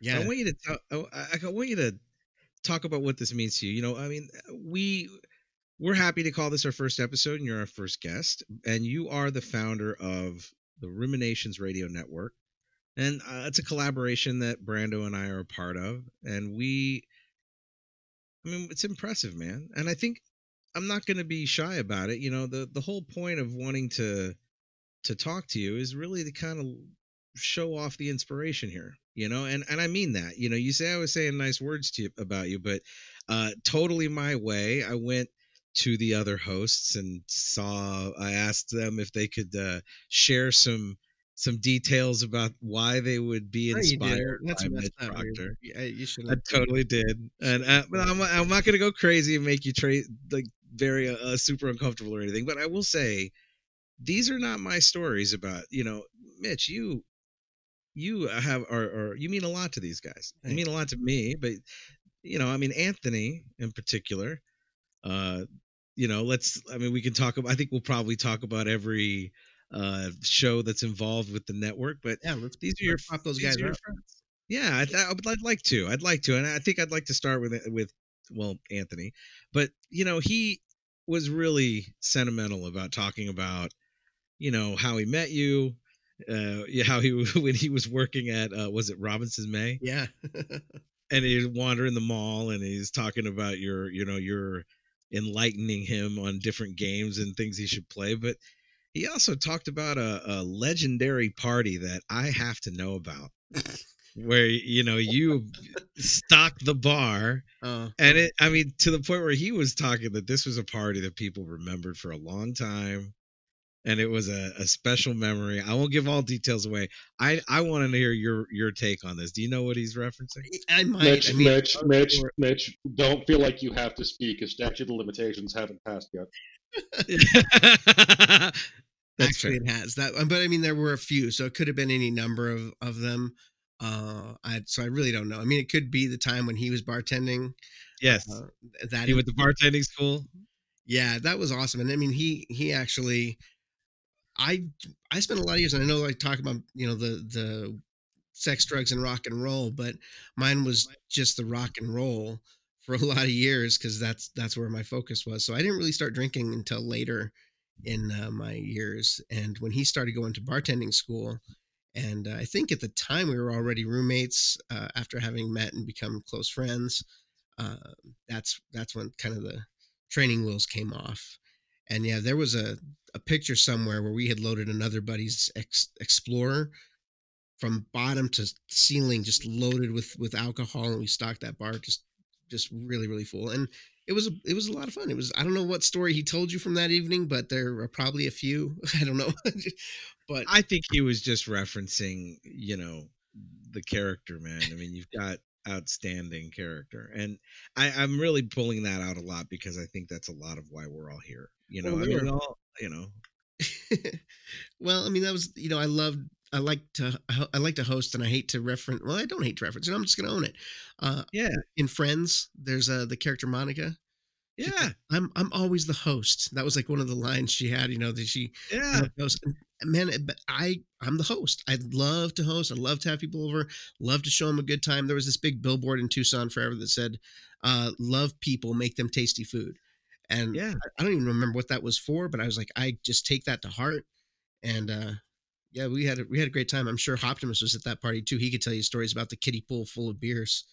Oh wow! Another. The thing is, I'm getting a chance to meet some of the kiddie pool full of beers. Just sounds so wonderfully Tucson. It's very Tucson. It was fantastic. I relate to that, man. For me, my family hails from around the South, New Orleans being a big part of that, and it's always how we it's our coping mechanism. we were able to get through tough times because we always ate well, and we always ate well because we put a lot of effort and time into cooking good meals. And I think that sort of played its way out for me. Anytime things got tough, or anytime I really just needed to have that, I prefer that kind of social hour where I have, like you, I like to be the host and make everybody food and have them come over. It was always a big deal for me too. Again, when we have a chance, we have to really go at Mike for. I'm starting to get an idea that Mike, another one of the hosts for the network, he's kept us away. He has 100% kept us away from each other because he wanted a bigger menu. He just wanted to be able to go back and forth to these places, to separate parties, and just enjoy everything he could. It sounds totally like something he would do. Yeah, absolutely. But so go ahead, please. No, please. I appreciate it. Before you go on, because before you say anything else that's nice, that I'm going to have to, blush and put my hand up to my face for that you can't see, or you can, because I think I left it on. I can see it. You guys can't see it. I'm on a shit. Hi, Mitch. I turned off my camera and I've been just watching the waveforms. See, still think I'm the host. You need to stop for a moment and also recognize the role that you, Charlie, have played in this. Like your support for the Red Room and your support for Ruminations. And, you constantly supported and encouraged me to take a stab at it. And, recognizing that and helping support that decision to move forward and being kind of this great fire that when I was doubting it, you would reignite and help. You really need to stop and recognize that as well. And I think that needs to be said. It can't be said, this couldn't have happened without your encouragement. I probably would have just gone on just doing the Red Room, which is great fun and I love it. But I love to see what you guys are all going to do. More than you being guests on my show, I love to see what you guys are going to do. So that's all you, man. It's been your encouragement has really helped a lot. All right, so my first timestamp note from 28:15 to 29:28. We got to cut that whole bit out. I got the keys to the editing room, bro. So yeah, I know. Look, wow, an vast difference. To quote the great Marshawn Lynch, I'm just here so I don't get fined. That's right. Damn it. Now, Mitch, you're giving yourself a huge compliment, because honestly, man, it speaks to what I'm trying to get across with this specific podcast, is that I'll talk about my own, what did I say? I'll toot my own horn, right? A lot of people won't toot their own horn. Brando will tell you he gets sick of me tooting my own horn. For anybody out there that's seen the episode of King of the Hill where Dale gets his own super short wave AM radio network and does a 72-hour conspiracy broadcast, that's basically Charlie unfiltered with nobody to keep him in check. Yeah, that's why Brando's here, to make sure that keep me in line. But look, I honestly don't. I'm motivated. I wanted to speak up because I mean, truly, man, you inspire me, and I'm not going to throw that to you too hard. I just think I can tell by the friends you keep. I can tell by the way that you do your business, man, and I really want to be a part of. I want to collaborate with you on anything. So the encouragement is really representative of what I think of you, and I think that you just backed into a compliment for yourself again. I was going to say, Brando, interrupt him. Come on, isn't that? Yeah. That's what he's supposed to be doing, right? Come on, Charlie, just let it flow. You sound like you're trying to get into his pants. He could. If there was someone that could. No, I mean, look, I pointed out, I want to get to the meat of the network. I'm really excited about it. I think that's all we're really talking about, Mitch, and I'm proud to be by your side on it. I want to talk about these shows because I really think in the end it speaks to how interesting you are as an individual, not so much the content. The content is of the creator, but the creators themselves are a collection of your close friends. Of which I'm going out on a limb and calling myself one of. So, you've got, I mean, it's diverse, and I want to talk about them. So Ruminations Radio Network, we have the domain, the website, www.ruminationsradionetwork.com. There will be a collection of all the different shows, and I think we should go through them, man. I mean, do you have one that you're specifically just you frightened by? Are you nervous about any of them? Are you super excited? No, I'm super excited about all of them. I'm not nervous about any of them. I was talking about the social media plans the other day, and someone asked me, "He's like, well, are you confident that you won't have to police that? I mean, because you got to protect the brand, right?" And I was like, yeah, I guess you're right. But I thought about it, and it didn't occur to me because of all the guys that are involved, all the people that are going to be and have access to that. I'm not afraid. I'm not concerned that someone's going to put anything out there that's going to be detrimental to the endeavor itself. So, I mean, I'm really thrilled. I could just name the one. I'll tell you what I'm thrilled about. I mean, well, look, I will. That could have been a risk with me, but I stopped drinking this year, so no longer an issue. Good. Yeah, I'll argue with that. Big risk, huge risk. Okay, so, Mitch, I mean, I'm excited about them. I want to go through them one by one. You talked about social media outreach. I wanted to point out that it's because all these different guys are like, we're all lieutenants, man. Like, we're not. Yeah.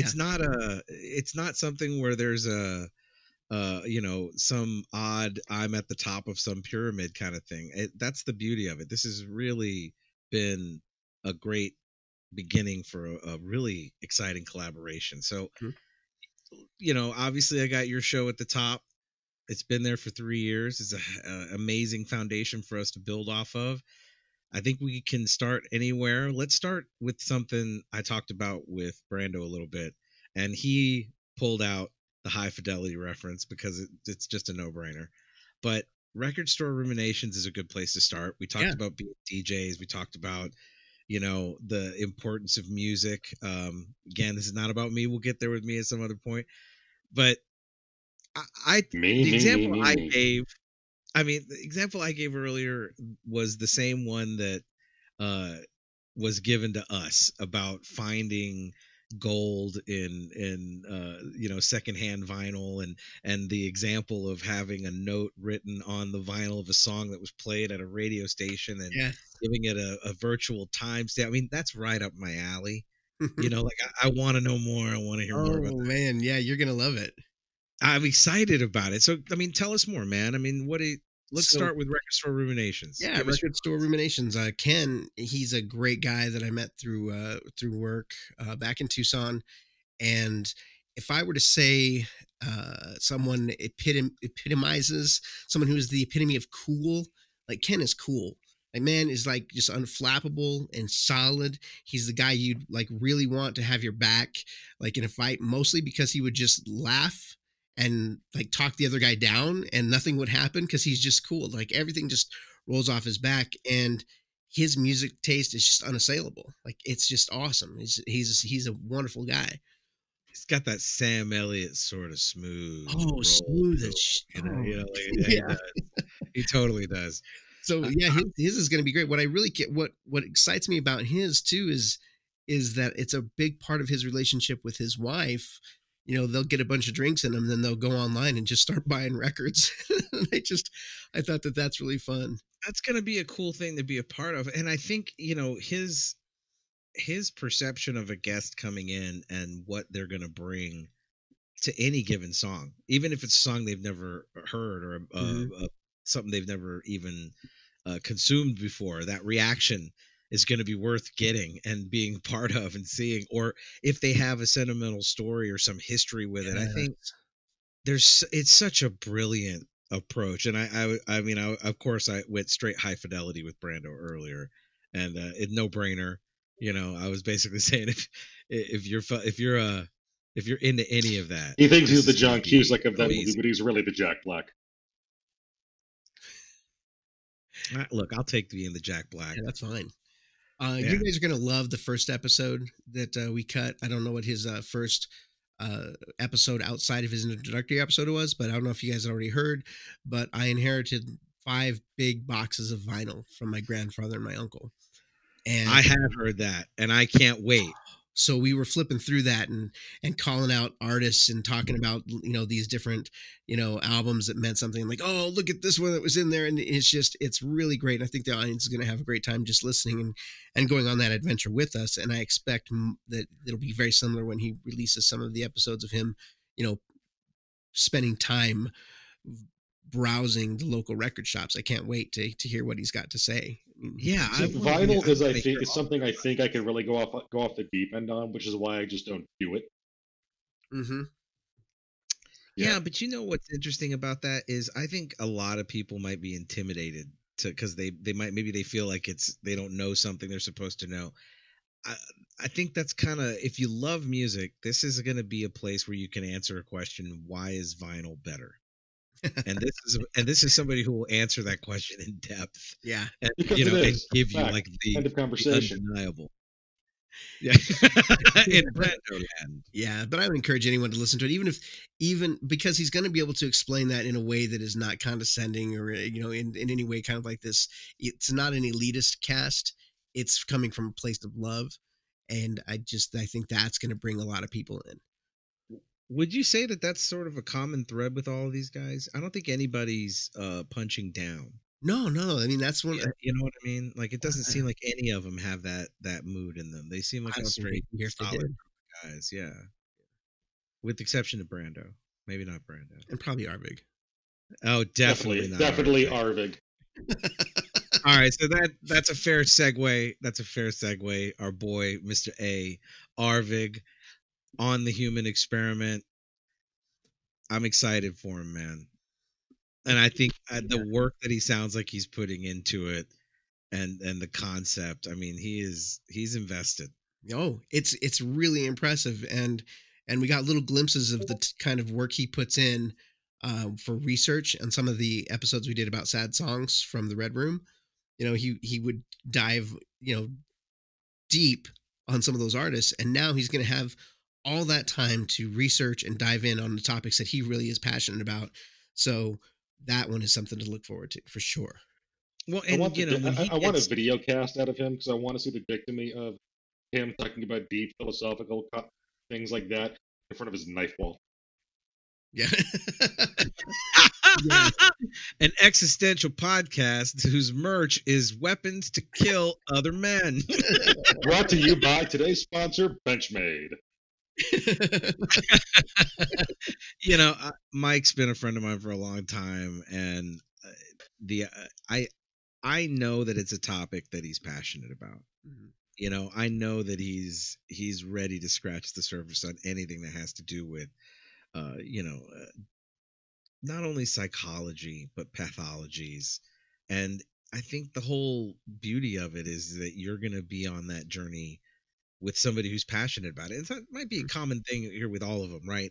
You're going to get to go on into somebody's mind on things that they're passionate about. So when Mike puts forth the question of, he's exploring what it means to be an American or something along the lines of some of these concepts, I don't know very many people I would trust and want to hear more from about that unless somebody was really into it, Yeah.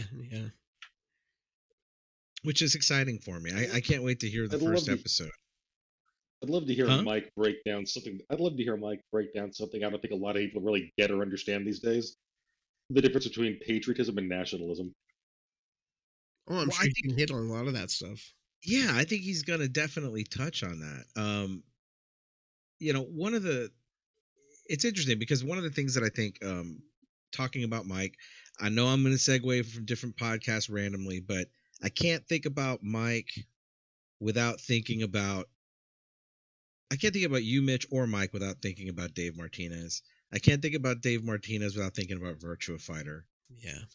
And I just, I won't go too deep. Obviously, I don't want to take that hard of a left turn, but needless to say, these friendships that we have for something that Mitch, that ties you, Arvig, myself, and the late great Martinez is a awesome fighting game. Bigger than a game. We're happen to be talking right at the precipice of an announcement of Sega rebirthing this game. You can't even hide your joy. You can't even. I'm so excited. No giddy, can you? I'm going I said pro. it once, I'll say it again. 2020 ain't over yet. Don't get your hopes up till it's in your hands. You know, don't bust my bubble yet, bruh. All right, I'm excited. Yeah, we're excited. Virtua Fighter is a big deal, and it's been on my mind. And listen, again, Martinez, who we will go into more detail about, amazing friend. Again, those same qualities, though: kind, courageous, somebody who invested in his friendships, a pure joy to be around, and we would just always get into not only just games, but we're going to talk about fighting games. And the only reason I brought into fighting games is because of the name of this next podcast. And I'm going to segue that hard to it because I love this name. I love saying this name, and I'm jealous of this name.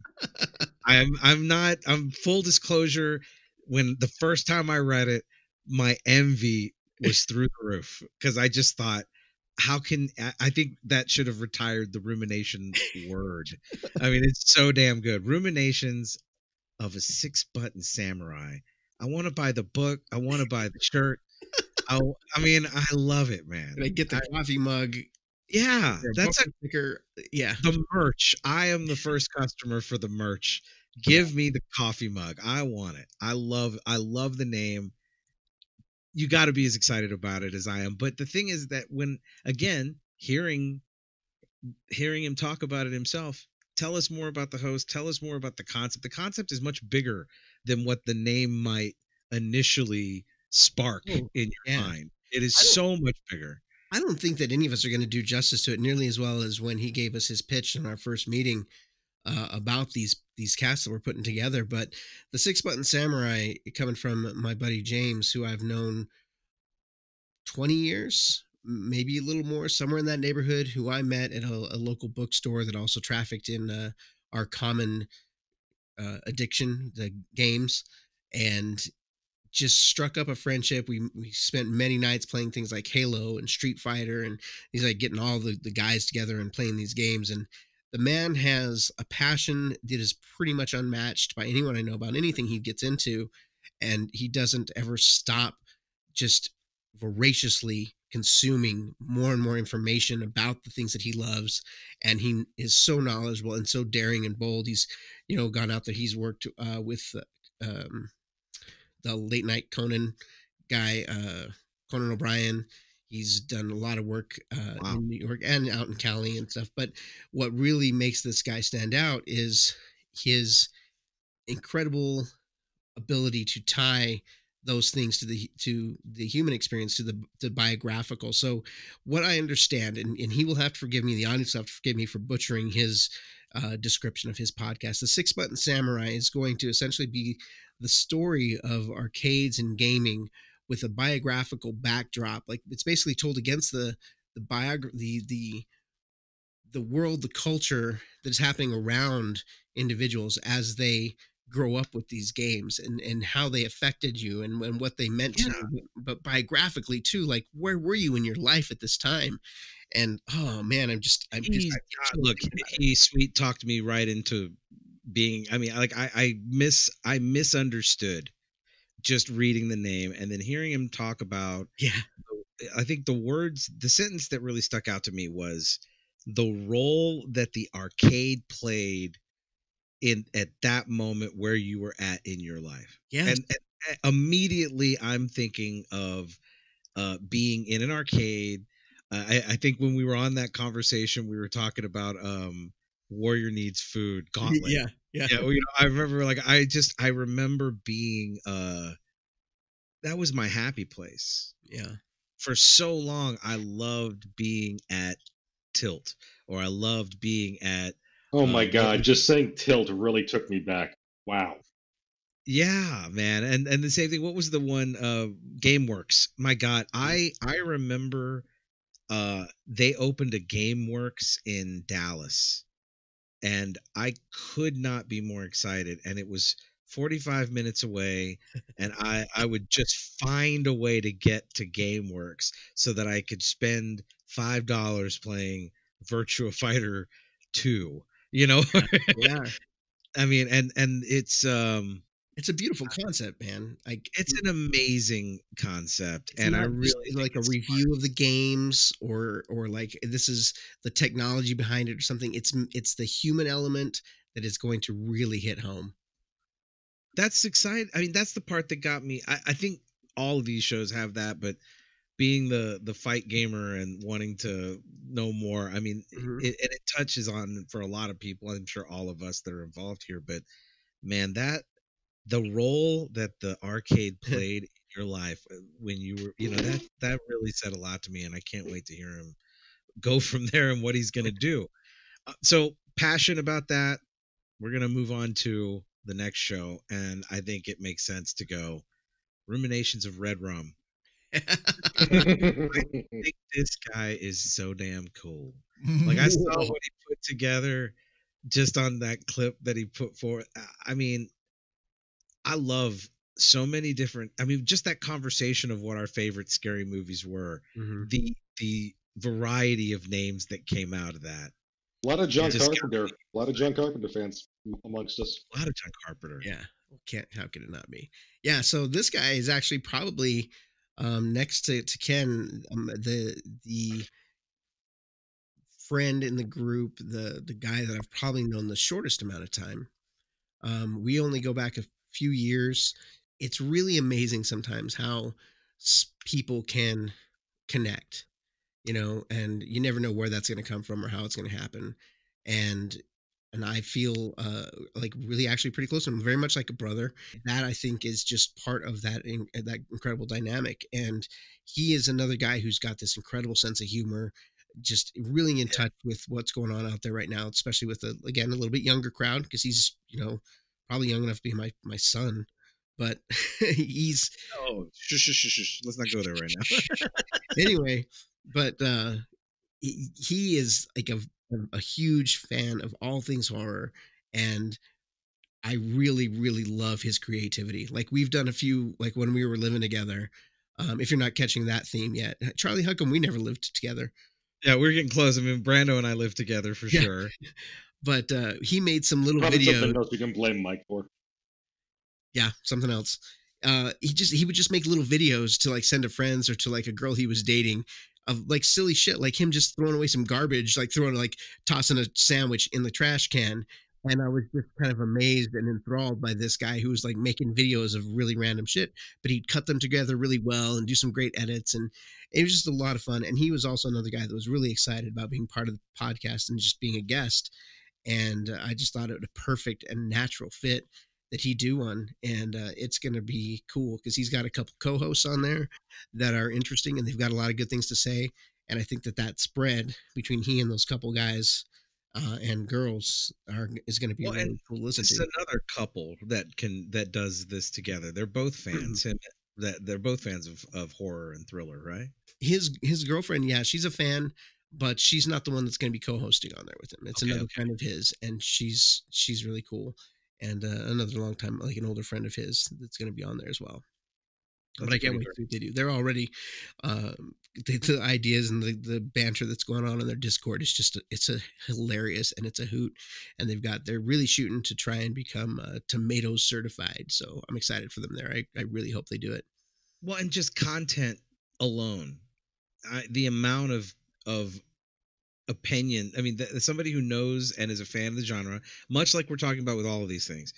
Here's somebody who's going to go in a direction and deeper about the topic and the subject matter than any fair weather fan, and it's going to make the show. I mean, I can't wait, man. I mean, I'm seriously excited about every single one of them, and that one, admittedly, super stoked about Record Store Ruminations. I'm super stoked about all of them. I feel The thing is, in hearing everybody talk about it, when you can find something that you connect to personally that is part of their focus, that's unusual. Mm-hmm. And that's sort of the common theme, other than everybody living together, clearly. Yeah. So let's see if we referenced Anthony earlier. Did you live with Anthony too? Yes. Okay. We got a theme going. So let's talk about Ruminations on Tony's Tall Tales. Yes. He's a multifaceted jack of all trades guy, a renaissance man. I mean, he is a writer, actor. He's developing, and I mean, has his short stories and some of his narrative work, has that been how, have you seen a lot of that? Are you excited about what he's putting together? I mean, give us more. I'm really excited about it because I think that he's coming at it from a really great point of view, like everybody else is as well. But his experiences out in Hollywood and the things that he's had to do and to get work, and the man is just, he's hard as steel. Like, that's not an easy industry. That's not an easy ride. And for him to, continue to fight his way through it and into it is just really impressive of his mettle, METTLE. Yeah. Well, no, like I think he seems like someone who has a really healthy self-esteem,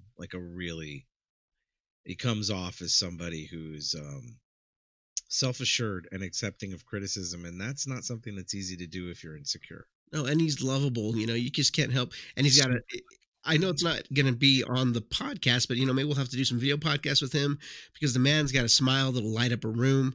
It's infectious. His energy just cannot be matched, and his cast is going to be a thrill, man. I can't wait, because I'm hoping, and I'm not going to make any promises for him, obviously, but I'm hoping some of his content that he's working on will make its way to the website and maybe actually narrated on his podcast, because it's going to be kind of a journal of his journey as a writer, working now out there. And I would love to see some of it, and obviously he's got to keep it kind of close to the vest because you don't want any of it stolen, etc. But I'm hoping to see some of it on the site. I completely shamelessly reached out to him in private and told him that at some point 20 years from now, when he doesn't have a million things going on, I'll tell him my secret Virtua Fighter screenplay idea that I've been carrying around with me since I was 20. Oh, that's awesome. So we've made a tentative appointment for a 2040 meeting to go over it. I'm not kidding. That's great. Well, hey, you guys can do lunch.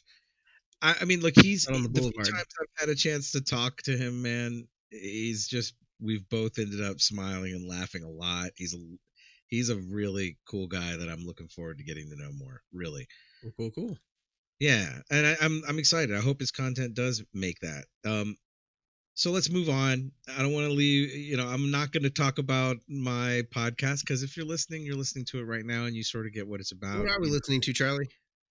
You are listening to Brevity Box. Organic, fresh brewed ruminations of all sorts and flavors. And I am your host, Charlie, and my host over there, partner in crime, is lifelong friend Brando. We're here to put Mitch on the spotlight today. We got one more show to talk about, and one that I think is, I had a hard time initially explaining this to my wife, but that's because she doesn't have any way to understand intuitively what is involved just in the title. I think.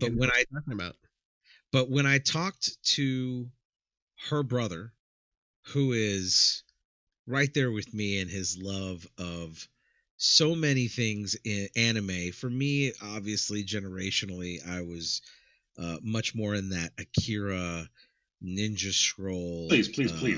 Akira. I'm sorry. Pardon my mispronunciation, Swordmaster Brando.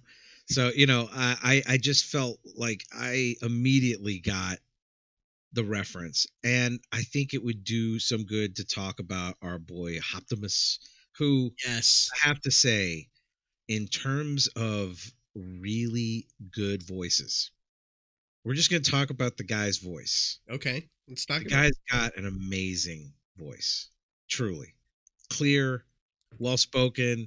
He's got that cadence to him. I almost expect him to break into like Luther Vandross, right? That's that tune, the musicality to the way he speaks. I think it's going to be an entertaining show. Name of the show, Retro Futurist Culture. I mean, what a cool set of Hot. words That's sexy. to put together, man. Super Again, I sexy. want the mug, I want the shirt, I want the hat. You When know, you dropped that on us, I was not surprised, but blown away all at the same time. It was perfect. Perfect. and I mean, just like hearing the discussion of the different like movies, references. What I mean, what are you expecting? What are you excited about? What do you think it's going to come down to? Me, myself, Yeah. I think that it's going to, it's got such a wide swath to cut through so much media, but I think what it's going to come down to is what you're describing. I mean, this host, he's got, again, one of these guys who's got a wealth of knowledge. It's going to be a great introduction, and it's going to kind of explain a lot to a lot of people. They're going to, this, for those who may not pick it up organically, if you get an opportunity to drop this podcast on someone else, I think it's going to open their eyes to a lot of the influences that they're living with daily that they didn't even realize. And whether it's games or movies, right? Like all kinds of things. That's what I'm saying. Like, it becomes increasingly intuitive when you really start going through the references. You don't know what to plug into that. Mm-hmm. I think the layman, right, don't know what to plug into that intuitively, but it involves movies like the anime that I mentioned earlier. It involves movies like The Matrix or games like BioShock, Steampunk. I mean, the granddaddy of them all. A lot of these. Cyberpunk, Shadowrun, Blade Runner. Absolutely. That's the vein that I honestly don't know if there's too much out there that really will like have such a broad appeal. Do you see what I mean? Like, usually you're going to find those references on Kotaku or somewhere that's really where those fans are going to go.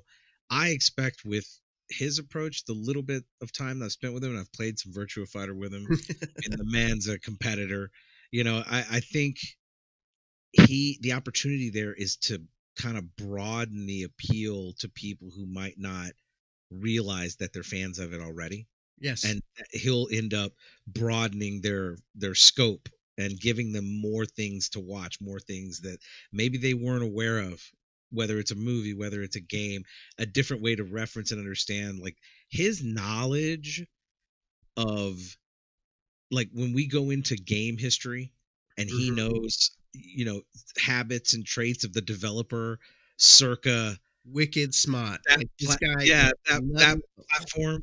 Like, when they were developing this game for the N64, it's like impressive. Like, the guy knows all of that. Sharp, super sharp. And again, I have to just because like it is a podcast and it is a topic that might like spook some people off a little bit, only because they may not know enough about it, etc. But if there was ever a guy that could wrap you up in a hug and bring you along for the ride and make you feel, absolutely, make you feel welcome, because he'll tell you all about it because he loves it and he wants you to love it, and he's gonna like take you for that ride. Like that, there's no more perfect guy than for him to do this. I agree with you. I think the thing is that the words are intimidating. To, like I said, if you don't know, if you don't have a connection to that, it sounds like you don't know. Again, you might get a little like, I don't know what that means. Maybe I'm not who they're speaking to. And then you just crack the surface a little bit. You're like, that. I love that. I don't remember. I've seen that. I love that too. That's what I end up finding out. And then if you give him a chance to talk about it, I mean, like you said, I think it's about broadening the scope for people who may not realize that they're a fan of a whole genre that they didn't know the depth and scope of, right? He's going to be there showing us like a way to dig into all of it. It's exciting. And plus, let's be honest, we're all, as a society, we're on a roller coaster to a dystopian cyberpunk future anyways. People ought to just get familiar with it. Yeah, I think so. Embrace it. Just embrace the future. Let's embrace the retro future. I like that very much. Get ready much. for the 2 minutes of hate every morning. So, like, as a whole, I always want to go through this one by one. We've got Ruminations from the Red Room with our guest host, Mitch Proctor. You've got On the Human Experiment with your host, Mike. You've got Record Store Ruminations, Mitch. with the host. Ken. Ruminations of a Six-Button Samurai. That's James, correct? Correct. Brevity Box with myself, Brando. Ruminations of Red Rum. I'm always going to call him Kiltrosity, but what's his? His name's Kyle. Kyle. Retro Futurist and Kenny. That's what I like. No, Retro Futurist Culture is Hoptimus, and I just think Hoptimus is all he should call himself. Yeah. I mean, throughout the whole thing, it should just be Hoptimus. That would be a lot of fun. And even when he put in his bio, he referred to himself as Optimus. So I think we just keep that anonymity going with the Optimus. Well, because it allows him to build that as a character, right? Oh, yeah. And I think he's got the best platform to probably do that. Yeah. And then we have Ruminations on Tony's Tall Tales with the host, Anthony. Make you smile. This is the Ruminations Radio Network, man. This is the thing that you have inspired to a great extent, whether you like to hear it or not, Mitch. And again, I'm excited to be a part of it. I'm excited just to be a fan of it. And I'm excited that you sat down with us, man. Thank you for being the first guest. I really appreciate it. I think it's been a real, eye-opening. I think it lets people know who you are, man, and I hope you agree. Brando and I talked about this earlier, and one of the guys that I've been when I used to watch Inside the Actor Studio, and if you didn't, you should Google it. It's really interesting. But the host, James Lipton, was really famous for his questionnaire at the end of his long-form interview on Inside the Actor Studio that he would have with television and movie stars. And he would borrow this list from Brando, the famous French Bernard Pivot. Am I pronouncing that correctly? Proust, I believe. Proust, okay. Well, get your shit together. So I need to try to learn how to speak French. Mm-hmm. So, Mitch, we thought this would be a fun thing to try because it's a fun little 10-question thing. Right. Cool. Okay, we're gonna hit you up with it, and I'm thinking Charlie needs to make his own weird version of this for the future. So I took your advice on that but here's what I think. Ooh. I think what I'm gonna do is I'm gonna review it and either add, subtract, or edit based on the guest. I like so it. Being the first one, I didn't really go too crazy with it. And by the way, if you go out there and find the Cartman South Park joke about this one, oh my God. What is your favorite color is not a question on the original questionnaire. And I won't even hit the joke, but you should Google it because it's pretty funny.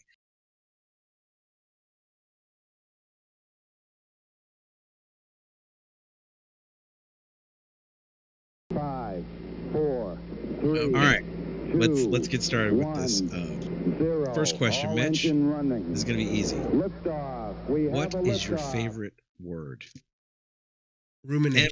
Mitch. Ruminations. Oh, here's the thing. I believe it, but it's also maybe a very smart play by you. Okay, ruminations. What is your least favorite word?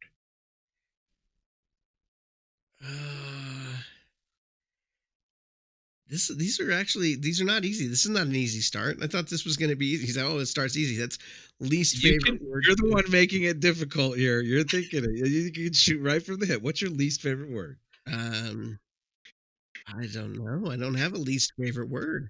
Okay. I'm not uncomfortable COVID. with it. Yeah, okay, Fair. COVID. COVID. See, that works. Okay, let's move on. What turns you on creatively? Music.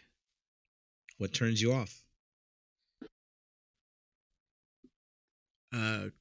Selfishness. What is your favorite curse word?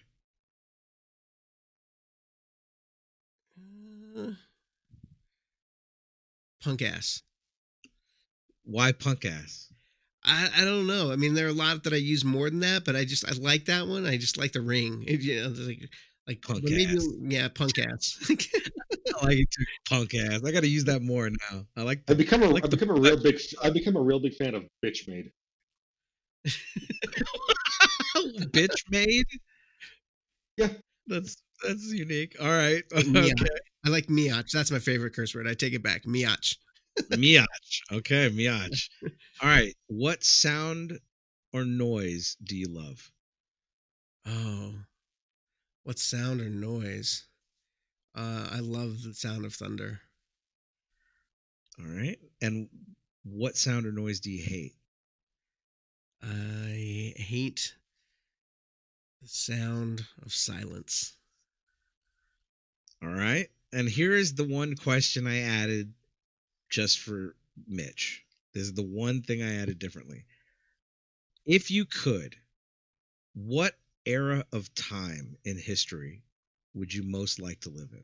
Oh man, I really want to talk about this because we did a podcast a ways back with the Red Room, and then we gave it to a doctor friend, and she analyzed it and came back with some interesting comments on the people that were guesting on that show, including myself.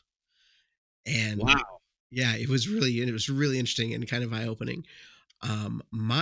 If I could live in any time, and we're minusing living in the 60s, hanging out with Jim Morrison, and if you just kind of like subtracting some of those things, I would love to live in a time that is something similar to the fictional world of Tolkien, or at least in the Old West, the frontier, where you just were working with your hands, building, taking care of your own, and that life was simpler, and you were just trying not to get eaten by bears.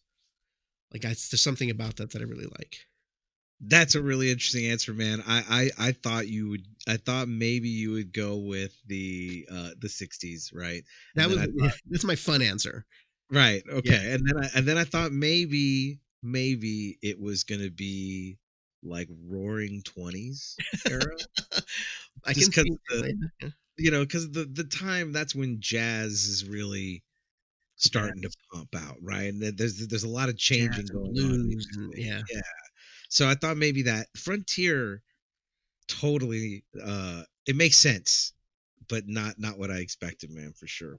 Can I share with you what she determined about myself from that podcast and my answer to it? Please do. Yeah, please do. Yeah, that was one of the answers, one of the questions we discussed, and she referenced that. And I think Charlie will appreciate this from the early episodes of the Red Room. She said clearly that I was looking for meaning. And that's why I wanted to live in a time like that, which reminded me of Charlie and his turn of phrase, mining for meaning. And that's what we were doing in the Red Room, is that we were mining for meaning. And I thought, wow, look at that come full circle and make a lot of sense. Wow. That's, I didn't know that, man. Did That's any crazy. of your guests do the I want to live right now cop out and get an analysis? No. Okay. Nobody wants to live now. Nobody wants to live now. Hey, man, I don't want to go back to a time before Google Maps, okay? Not real maps. Where you actually have to read topography. Yeah, I don't want to go back to that either. Yeah. All right, Mitch, we got two more. Here we go. What bonus questions? Two more questions. What job or profession would you not want to try? Would I not want to try? Yeah, what's the one job or profession that you were like, I couldn't do it? That's something I could never do. I don't know, proctologist. Oh, well, that just makes a lot of alliteration fun with your last name. I know. So I really I heard it my whole life. So yeah, I was a kid once. Okay. So we'll move on to the last question. And I actually have an edit on this question myself, but I'm going to ask you the real question first. All right. If heaven exists, what would you like to hear God say when you arrive?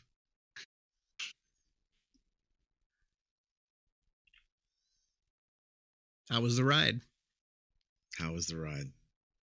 Deep. Like, if I have a personal sit down with God, if that's what you're talking about, like I get there and like he is, because he's all powerful, so he can make the time to greet each person who dies and makes it to heaven. And he time's not a thing there. Yeah, time's not a thing. So he sits me down and we have our coffee, and the first thing he asks is like, "So, how was the ride?" Like that would be what I'd want him to say. I like that. Okay, so my edit on that question would be, when I go to hell, what's the devil going to say to me? What do you think the devil's going to say? My edit on that question was this: if heaven exists, when you arrive, what song is playing in the background? Ooh, that's a good one. The Doors, the Alabama song. Wow. That's a solid answer, man. Mitch, this is That one in the chamber. This is the end of our first interview. You've been really fun to have as a guest, and I can't tell you how great this was. The questionnaire, and I hope everybody sees you a little more clearly, maybe a little more like I do or like we do. Thanks for being a guest on the show. Thanks for being a part of this. Thanks for getting everything going and being inspiring with Ruminations Radio Network and keeping your podcast going and having us on. It's really great, and I'm excited, man. Thank you for being here. Thank again. Thank you, man. Appreciate it, Mitch. Really, oh no, man. I thank you guys for having me on. I mean, I felt very trepidatious and but very flattered that you'd want me to do your episode here, man. So thank you so much. I really do appreciate it. It's been a lot of fun. I think that it's I had a great time. Yeah, it's a good time. Well, I'm gonna have you back. It's kind of fun. I got many plans for you to be back in different capacities, and Brando, I think, dude, I think we got some magic here. Do you want to say anything before we sign off? No, I mean, it's our inaugural episode. I don't think we could have had a better guest, and yeah, I'm quite pleased. I'm looking forward to our future endeavors.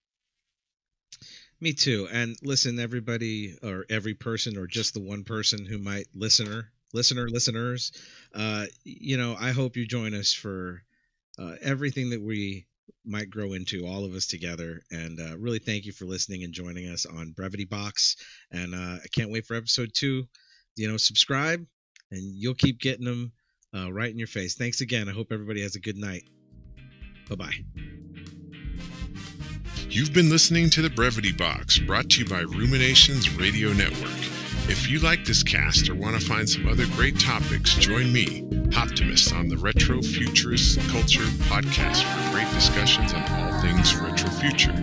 Check it out at ruminationsradionetwork.com.